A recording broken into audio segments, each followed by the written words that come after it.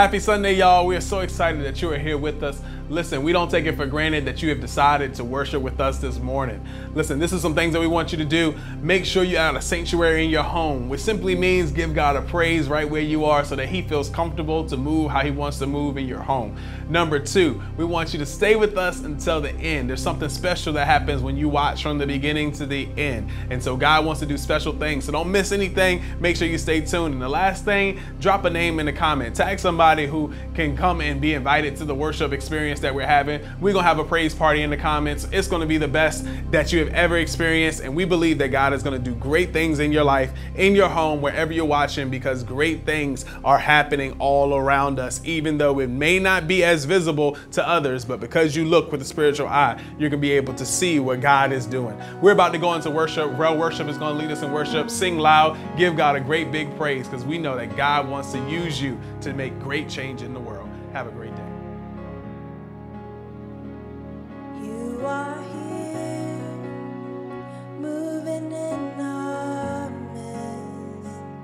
I worship you. I worship you. You are here, moving in our midst. I worship you. I worship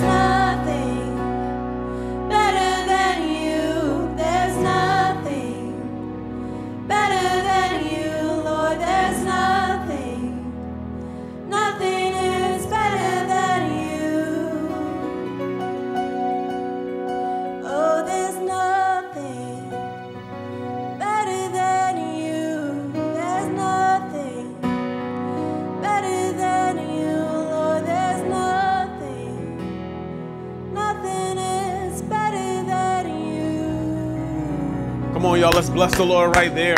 For God is great and God is good. He is mighty. He is worthy of all the praise. We lift him up. We glorify his name, for he is great. He is greatly to be praised. Father, we bless you. You are worthy. You are awesome. We lift your name high in all the earth, for you are a great God and a mighty God. We shout hallelujah to your name, no matter where we are, finding ourselves in our homes, and we still give you a praise. Lord, you are awesome. Lord, you are worthy. You are great and greatly to be praised. We honor you today, and we bless your holy and righteous name. Anybody got a hallelujah shout right where you are? Hallelujah to his name. He's such an awesome God. He's such a mighty God. And this is a great time to give him praise, even though we may not be in the church, even though we may not be in a conventional setting, but we are giving God praise, and he is doing great things right where we are. Look, this morning we want to hop right in. We're going to come from Colossians chapter 3, verses 15 through 16. Colossians chapter 3, verses 15 through 16. What an amazing time we had in worship this morning. I mean, Rel Worship has just gone to the next level, and we're excited about where God has taken them, and that we get to worship and get impacted by what God is doing in their life. Amen. So we thank you for watching with us today. Listen, if you're here, let's start a praise party in the comments. Drop a hallelujah down there. Let us know that you are here. Tag somebody, invite them to it. We're going to live it up today. We celebrated 4th of July yesterday, so I hope that you had a great day celebrating and was safe about it. But let's give a great big party, a praise party in the comments. So go ahead and tag somebody below, and we're just going to celebrate the Lord together. We want to interact. We want that sense of community. We want this to be something that you are a part of, that you engage in, not something you just watch, but something that when the Lord speaks to you, you drop it there, we engage and we celebrate together, and we give God a great big praise. Amen. So we're coming from Colossians chapter 3, verses 15 through 16. It says this. I'm going to be reading from the New Century Version. It says, "Let the peace that Christ gives control your thinking, because you were all called together in one body to have peace. Always be thankful. Let the teaching of Christ live in you richly. Use all wisdom to teach and instruct each other by singing psalms, hymns, and spiritual songs with thankfulness in your hearts to God." We're going to use 15 in the A part of 16. So the first half, let the peace that Christ gives control your thinking, because you are all called together in one body. Somebody say one, to have peace. Always be thankful. And then we're going to use the A part of 16. Let the teaching of Christ live in you richly. If you can pray with me under the topic of the missing piece. The missing piece. God, we thank you for the opportunity to come together and dig into your scripture and to understand your word. Father, we ask that your presence be felt in our homes, in our cars, at work, wherever we are and we're listening to this. Lord, that you will just speak to our hearts in a great way, that we won't miss you. But God, we are attentive. Move the distractions out of the way so that we can hear you, feel you, and see you in a great way today. We ask for all these things in Jesus' name. Amen. Amen. And so we're excited, man, about what God is doing.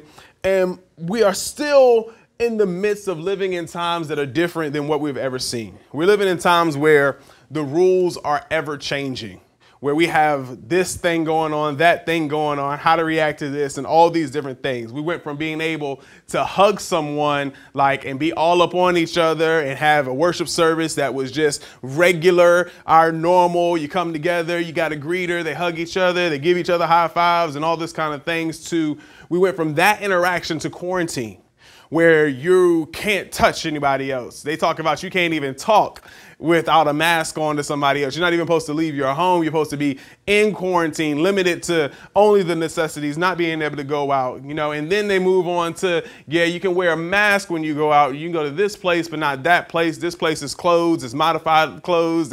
You got to go here. You got to go there, and all these different things. And then we approach the fact where you can have 5 people in a room. You can have 10 people in a room, and now you can have 15 people in the room. And now you can have 250 people in the room, and all these different things, and socially distance. And we have all these different changes that are happening in our life. We approach our school year with many questions of what that will look like. A lot of parents have a lot of questions about how school is going to look, and is it going to be appropriate for my child to go back to the setting that they were used to, and will I be sending them back, or will I be looking for alternative ways, and what will college look like, and how will my family function in this new season?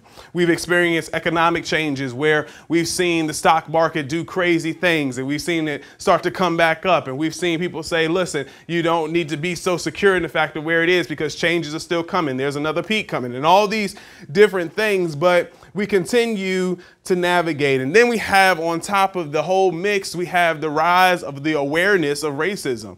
And so then we have, how do we go about making change? How do we go about making impact? How do we do what God has called us to do in this season? And all this is still mixed in with the regular hustle and bustle of life and trying to figure out this new normal of interacting and working virtually from home and being able to make sure our kids have what they need and planning birthdays, but it has to be a birthday drive-through, and all these different things come into our world during this season. And God has been faithful, and he's brought us to this point. But with all these points, it makes it very challenging to navigate because the belief systems in our world are so broad. Before, we had a sense of normal, and we knew how to operate in that normal, and there was a sense of normalcy across the board, or at least within our cultural context of the people that we interacted with. We knew what the belief system was. But this season has interrupted the belief system to where you don't know what your neighbor's belief system is, where you don't know if they believe that you should wear a mask or not. You don't know if they're okay with hugging or not. You don't know if they have went out of their homes during this season or whether they have stayed home during this season. You have gone through economic uncertainty, so you think that you have a job going back, but you're not really sure if you have a job going back because you don't know their financial situation and if they have to downsize or if they're steady or if they're looking at expanding. You don't know how to handle the racism issues because you don't know if your neighbor is truly aware of what's going on or they believe that it doesn't exist. Or you don't know if they're going to get offended if you talk to them about something or ask them a question. And so the rules have changed. The belief systems are so broad, and the solution is one thing to this person and one thing to that person. And you have the information, you have the resources, but there's still something missing to the whole thing of moving forward. And we are hesitant to do fully what God has called us to do because there's so many questions and the belief systems are so broad. It brings us to a place where we go, okay, I have these things, but there's something missing. Paul, who has written 2/3 of the New Testament, is writing this book of Colossians right here. He's writing from his first imprisonment in Rome. This is where he also wrote Ephesians, Philippians, and some others. He wrote in this theme of this book as the supreme, all-efficient Christ. That's what he is. He is pushing in this book, that Christ is supreme and he is all-efficient, that everything that you need is in Christ. This is he's speaking to the syncretism of the context of their culture where they have mixed, they have fused together Jewish legalism, Greek philosophy, and Oriental mysticism. And so they have fused all these different beliefs together to create a way of living. And he's speaking to them to let them know that, listen, fusing all these different pieces together to make your own standard is not the way, that Christ is the way. He's the head of the church, and he is the all supreme, all efficient Christ, and he needs to be who rules in your life.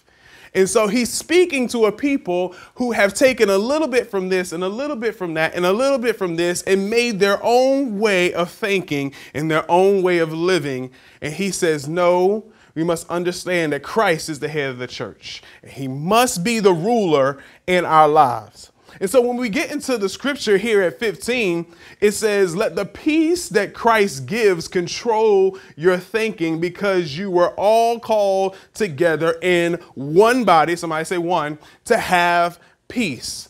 Look at your neighbor, say, let it rule. Let it rule.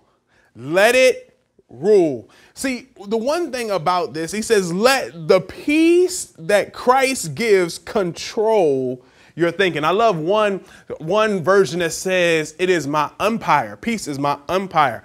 Peace is what gauges what I allow in my life. The peace of Christ is what tells me yes and no. It is what gauges me. It's what limits what comes into my life, because if it doesn't bring me the peace that Christ brings, then it's not for me in this season. You must intentionally focus on the things above rather than what you are seeing with your natural eye.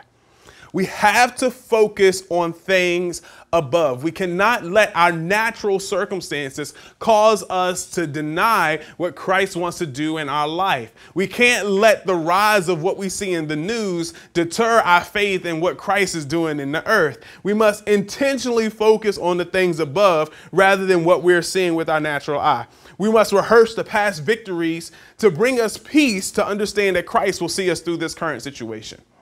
That Christ has been faithful every single time before. He has seen us through times where we didn't know we were going to make it. So we have to rehearse the past victories in order to build up our faith, to have peace that he will see us through this as well. Amen. And so once we get free on the inside, there's only a matter of time before the freedom permeates our outside. That if we get free in our spirit, there's only a certain amount of time before we get free in our physical.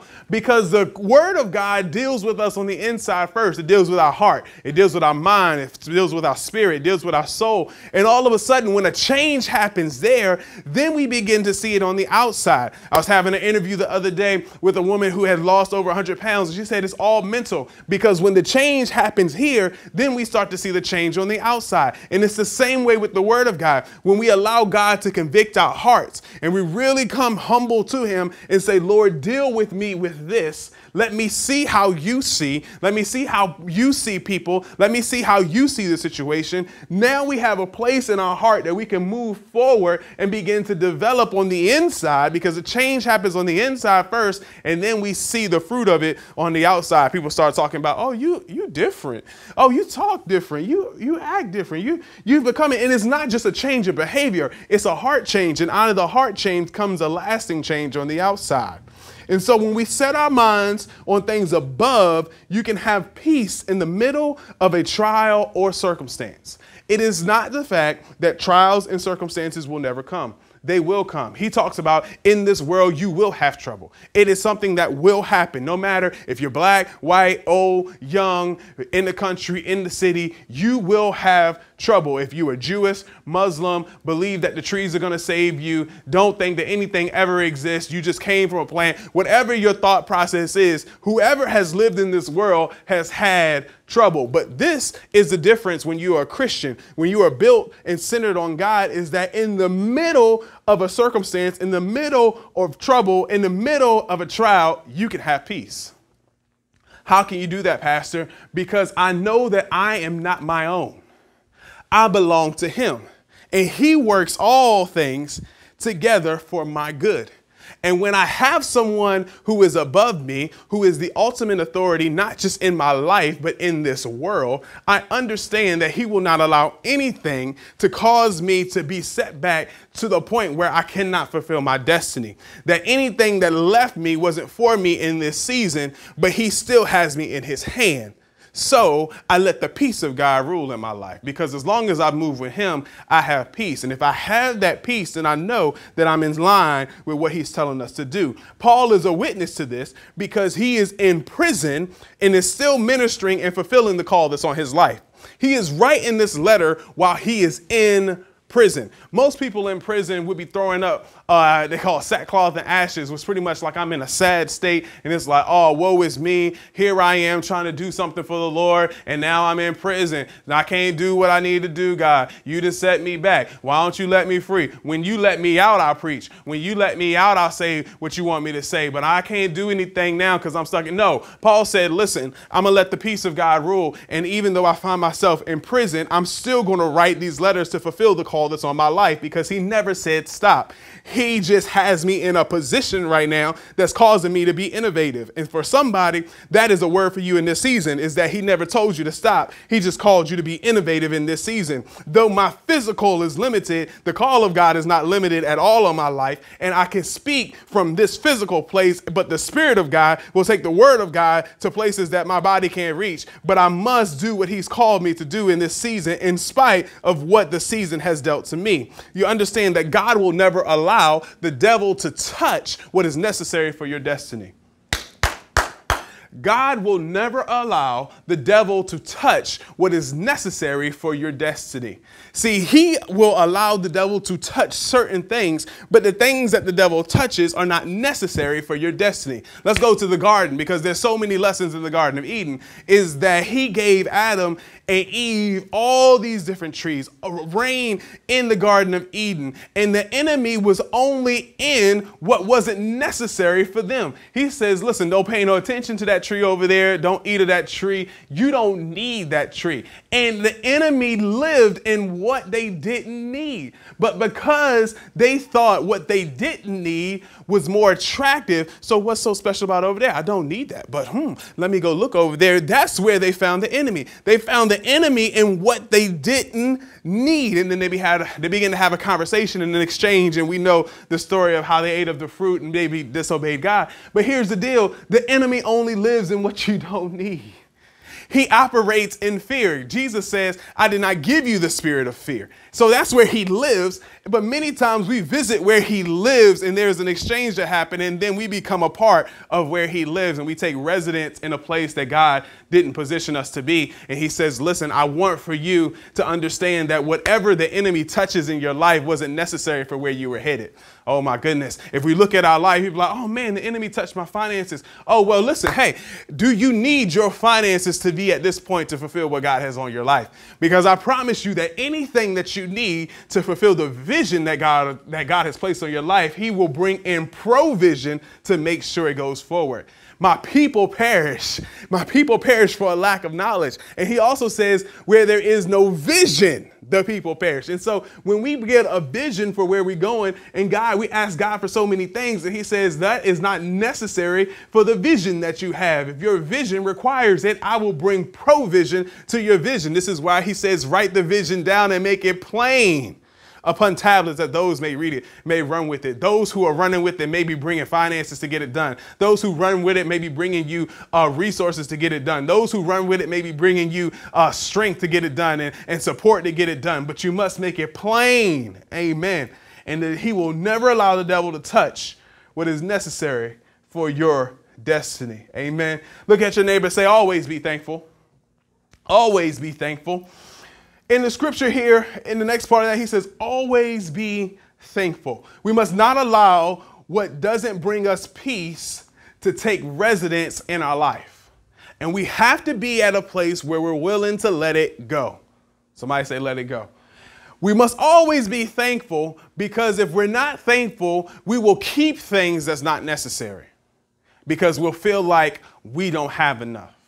You ever met somebody that holds on to things so long and you say you don't need this, and it's actually stopping you from getting to your goal, but because they're so afraid they're going to miss something, that they're going to need it one day, that they hold on to it, but it's not bringing them joy in this season, and they would get more joy if they would just let it go. And so they aren't thankful for what they do have. They're scared of what they do have or what they will miss in the next season. Therefore, they're scared to let it go. But if I'm thankful for whatever I have, talks about if in every situation I find myself content, I'm not satisfied. Doesn't mean I'm not going to keep pressing, but I can be content with a lot. I can be content with a little. But whatever I have, I understand that God has allowed that to be in my life because it's necessary for my next move. Amen. And so whatever I need in this season is what I have, because God supplies all my need according to his riches and glory. And many times you say, Lord, I don't have what I need. And he says, yes, you do. You have exactly what you need to get to the next step in this season. Well, I don't have enough finance. Yes, you do. You have exactly what you need. Now, maybe we have mismanaged our resource. That's a whole nother message. But Lord, God says, I have given you what you need. And so when you have and you realize and you have the eye that Christ has and say, let me look at what I have, because what I have is what I need. And the Lord is my shepherd, I shall not want. That means he's already supplied my need. So let me look at it through the eyes that Christ looks at it, because I may look at it as only a pot of oil, and he may look at it as the flow that will fill multiple vessels. So I must understand that my gifting, that my resources, that my voice, that my influence, that my finance, that my children, that my family, that my house, that my location, that my business, that everything that God has given me is enough for this season to get me to the next. See, the pot didn't look like the full vessels that the woman poured out later, but it was exactly what she needed to get to the next level. But what she needed to do was seek out the word of God from the man of God. Woo! And so when we begin to ask God and say, listen, what do I have? And show me through your eyes, and be thankful for whatever I have.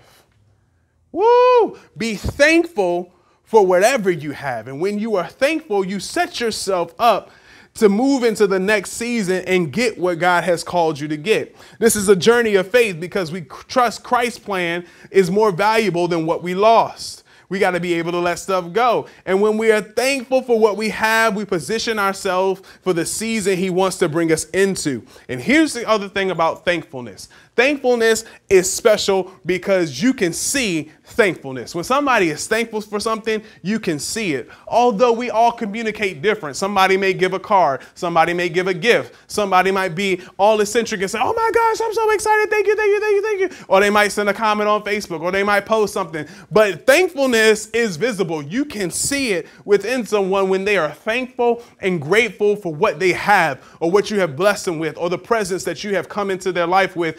They are thankful for you, and you can see it. Thankfulness is visible. You can't just say, I'm thankful. You can't just think you're thankful. If you are truly thankful, then you will give God a praise. If you are truly thankful, you will honor that person. If you are truly thankful, you will sacrifice so they will know how you feel. We must always be thankful. That means there should be a visible sign that we are thankful for what we have. Yeah. And see, the thing about it is most people don't miss it until they're gone.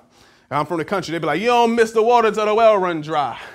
And so when it's gone, that's when people say, oh my goodness, I should have appreciated that more. Somebody said it like this: you don't know how much shade a tree provides until it's chopped down.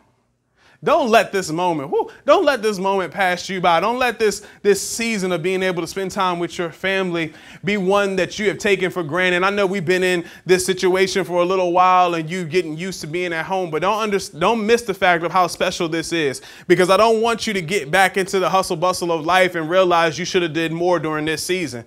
I don't want you to get there and get back to working on the regular and getting your school, the people are getting back to their sports and activities and all this different stuff, and you realizing that, man, I should have took more advantage of that time when we had it at home. And now that the tree is cut down, I realize how much shade quarantine provided in our life. How much shade from the heat, from the world, from the circumstances of life that quarantine provided for us to connect. And we missed it. We let it go without fully getting what it needs. I'm thankful. I may not have the hours I used to have, but I'm thankful. I may not have the resources I used to have, but I'm thankful. I may not be as active as I once was, but I'm thankful. I might have lost some engagements because of this, but I'm thankful. Anyway, I'm thankful because what you have blessed me with is enough to take me to the next level. And here we are. When we get to the next part in the scripture, it says this in 16, let the teaching of Christ live in you richly. Let the teaching of Christ live in you richly. Look at somebody, say, live richly. Live richly. Look at somebody else, say, live richly. I know I'm getting to the top of the people that might be in your house, but just find something else. Just say, live richly. Live richly. The word of God has to be able to invade every part of your life without hindrance and limitation. Woo! Let the teaching of Christ live in you richly. The one thing about being rich, you know what I mean, and when you have access, is the fact that there's not too many things that hinder you. See, the Bible says this about money. He says that money answers all things. People say money can't buy you happiness. That's the truth. But money answers all things. So that means the things of life can be answered with money. I tell my kids this, that you need to fix with your hands what you can fix with your hands and pray in the spirit about what you can't fix with your hands. Understand that sometimes people are praying about things that money can fix.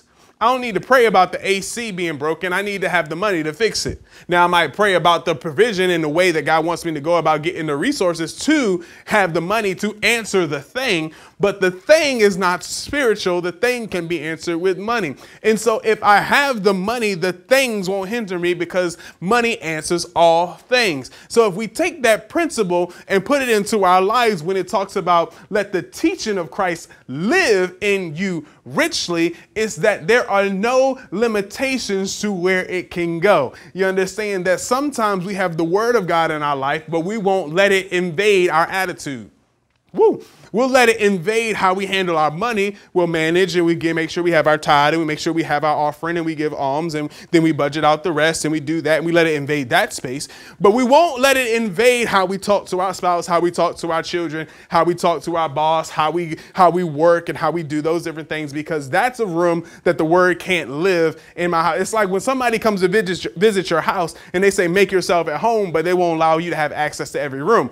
Then you also know that there are limitations, that I can make myself at home in the living room, but I do not have access to go into the refrigerator and get what I want. I can make myself at home in the living room, but I can't go into their bedroom. So I'm not truly at home. I'm allowed to be comfortable in this area. And many times that's what we've done with the word of God, is that we've allowed him to be comfortable in this area. I'm allowing you to be comfortable in my life on Sunday, but on Monday, that's my domain. I'm allowing you to be the word of God and live richly in my life inside of how I treat people, but I won't allow it to be the word of God and live richly in my life on how I view myself, because I won't forgive myself and let go my past mistakes.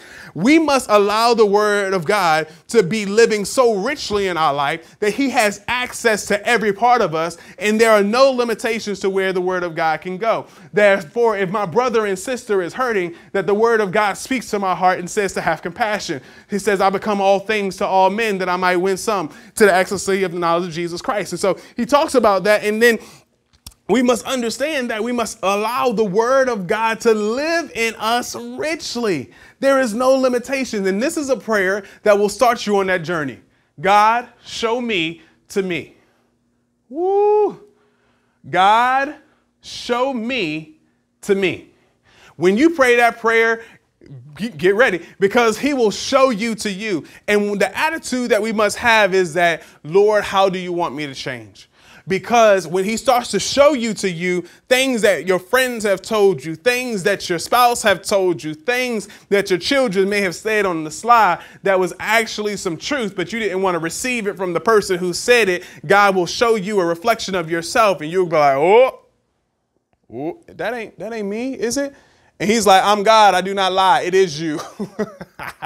And you need to come to grips that this is you and humble yourself and say, Lord, teach me how to change.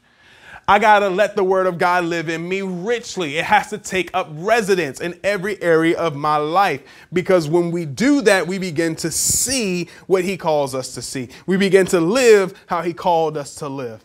And so in the midst of the changes, tests, challenges that we face, we must realize that we can have all the resources, all the information, all the details, but if we don't have the peace of God, then that ain't it. Many times we have people who have navigated their season based off the facts. And I get it. I'm a thinker. I understand that the facts are important and that we make our decisions based off of what other people are doing. I get it, because sometimes we feel as though they're more knowledgeable, so we follow them. I get it. I understand that there's a lot of different questions about what's going to happen in this next season. Am I going to send my kid back to school? Am I going to go get that surgery at the hospitals like this? Am I going to go and put my money in this investment when I know that things are kind of shaky right now? Though things look like it may be picking up, I'm still not sure what's going to happen. Do I go out without my mask on? Do I go out with my mask on? Do I go out at all? Do we go back here? Do we go back there? I don't know. And you're looking at all the resources and you're watching the news and you're trying to grab from here and there.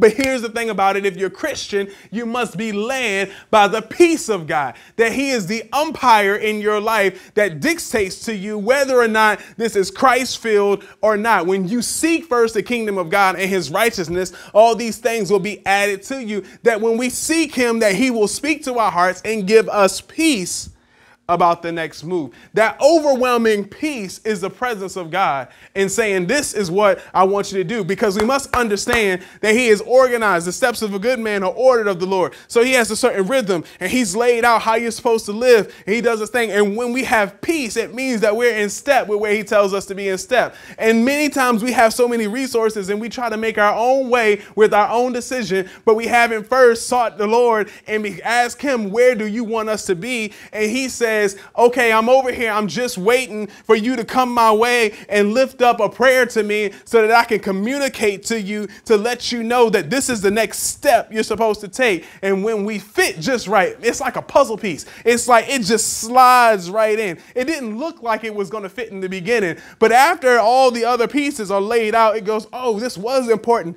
And it fits right in. It jointly fits right in to make one picture, because what's happening is Christ is building his kingdom in the earth. And as we step and we move in the peace of God, because we understand that when we move in the peace of God, we fit into the puzzle that he's creating. Then the puzzle is not about the puzzle. It's about the picture that it creates. And he has the picture of the kingdom that he got from heaven, and he's building it in the earth. But he needs for us to be who he's called us to be, and not so much of our own way, but what he's called us to do. This is why having the information and the resources ain't enough. You got to have the peace of God about the decision you're going to make, because he says, listen, I know you look a little bit like this other piece, but you're not cut the exact same way. You don't understand. And I'm the one that knows the picture. I'm the one that's putting things together. And I need for you, I know you want to be on the edge, but you're not an edge piece. I need to put you over here. And I know you cut a little different, but you've cut for a reason. And I'm going to sit you right here, and you're going to bring the fullness of the picture. You ever been in a puzzle and miss some pieces and you can't really see what it is all the way because there's some pieces out of place?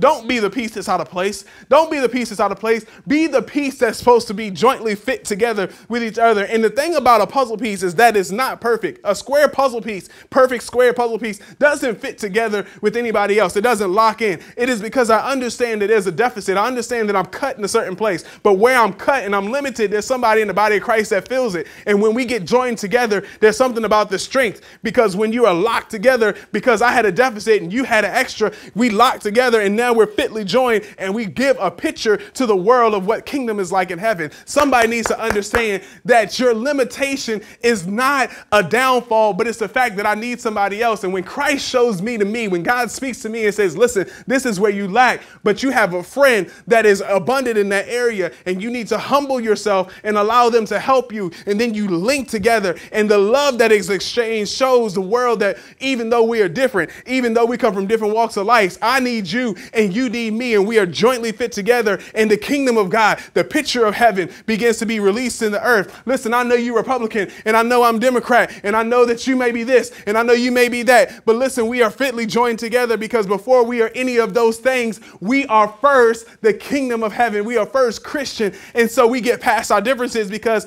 there is something that I need to get the work done that you have, and there's something that you have that I need, and we link together and we begin to move forward in the things of Christ. So many limitations, and the love of God has stopped because of things that don't matter. Woo! We must get past our differences.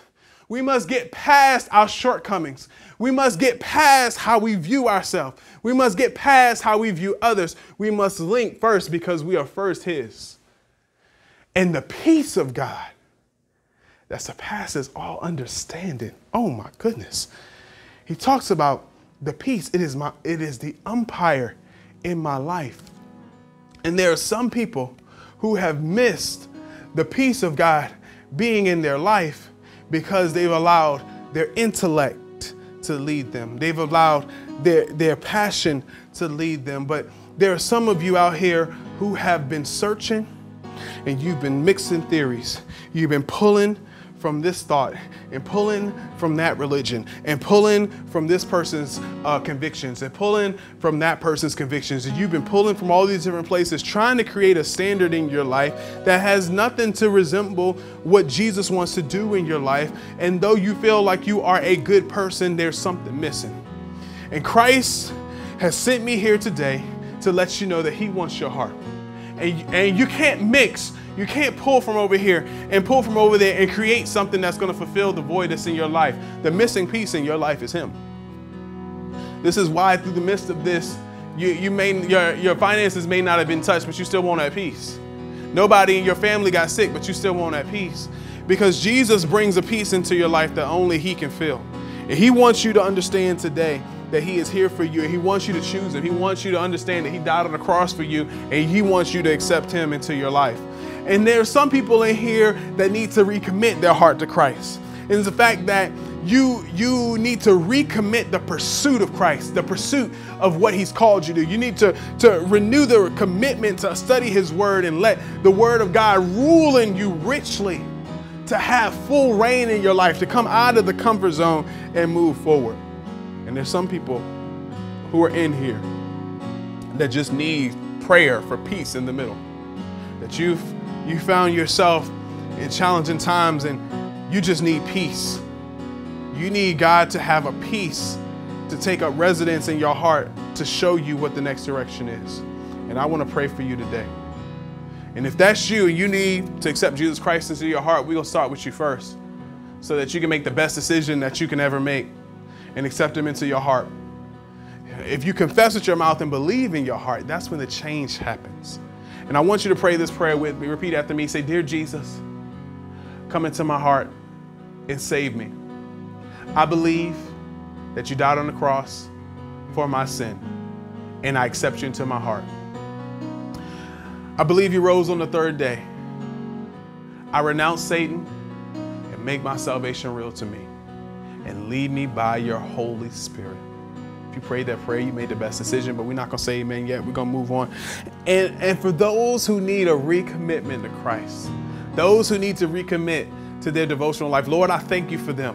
And I speak the blessing over them and the power of God over them, that what has caused them to fall off before, destructive cycles, distractions, the enemy doing things in their life, I break the power of it now. And I ask, Father, that this day when they recommit to you, they say, I'm committed to you, and they make the decision to come back to your word. They make the decision to come back to prayer with you. They make the decision to be all that you have called them to be. That, Lord, that you will allow your presence to be so strong in their life that they will know that you are real and long to be with you every morning in prayer and worship. And I thank you for that. And I thank you for those who need peace in the middle. God, I ask, Father, that the peace of God that surpasses all understanding will rest, rule, and abide in their heart and in their home and will permeate every area of their life. God, that there will be a sense of peace, even in the midst of the storm, even in the midst of uncertainty, in the midst of what we are facing, in the midst of all the challenges and not knowing how things are going to work out. God, that there will be peace, and they will have peace in the middle. Lead them and guide them by your peace. Let peace be the umpire in their life. When they are not at peace about it, let them have the boldness to let it go. And Lord, I thank you that you lead them and guide them in your truth. Let healing, deliverance, and all these things be evident in every life of the believer. And so I thank you for it, and I bless your name. In Jesus' name, amen. Amen. Can we give God a praise right there? Can we lift him up and celebrate him? Can we give him the glory? For he is great and greatly to be praised. Amen. He is great and greatly to be praised. Amen. Listen, if you prayed that prayer and you have accepted Christ into your life, please text us right away. Email us right away. We want to get some information to you. You don't have to do this life alone. We are here with you, and we want to support you in this walk that you are making with Christ, because it's going to change your entire life. And so we want to be there as you walk this thing out. Join up, link up with us. We have some things we want to get to you. Listen, if you want to give, you can give. It is a great opportunity to sow into the word of God. It's a great opportunity to bless his kingdom work in the earth. We are blessing lives. We are touching people. We're doing what God has called us to do in this season. And so if you want to sow and be a partner and support, that's great. But more importantly, I want you to be obedient to what God has called you to do. Yes, it will bless us on the back end to be able to do more in the community, but it will bless you on the front end being obedient to God. And so if he's speaking to your heart and saying to sow, trust him. Trust him. There's a peace about it, and you should do it. Amen. And so this is what I want to charge you with this week. Let it rule. Let the peace of God rule in your life. When the umpire says it's out, it's out. And if peace in your life is saying, listen, you know what? This person got to go. This thing is not a good decision. It's got to go. Nope, not that application. That got to go. Let the peace of God rule in your life. Let peace be your umpire. Always be thankful. Be thankful for everything in your life and live richly. Let the word of God rule everything in your life. Let him have free reign. Let him rule richly. Live richly in Christ. And I believe that God's going to do great things in your life. We want to see you. We can't wait to connect with you. Email us, text us. That is a real person. It's not some computer automated stuff. We want to talk to you. We want to get connected with you. You are special, and God has great plans for your life. Amen. You have an amazing week. God bless you.